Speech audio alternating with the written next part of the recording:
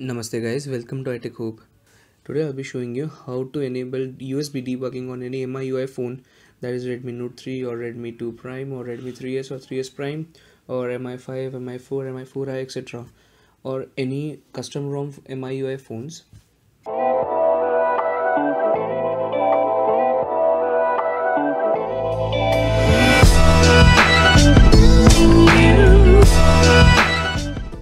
So what you need to do is go to settings, go to about phone and click on MIUI version for about 7 times, and you'll get a message that you unlocked your developer settings or something like that.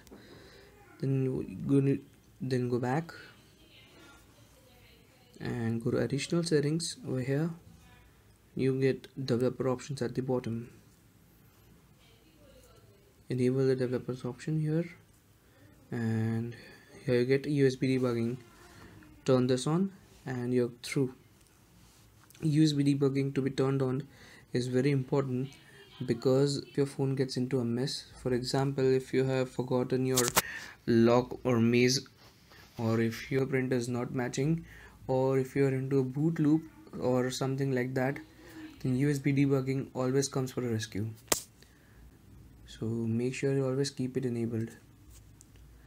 I hope you found this quick tutorial helpful, and please subscribe and hit like button down there. Do mention if you have any doubts in the comment section below. Thank you guys.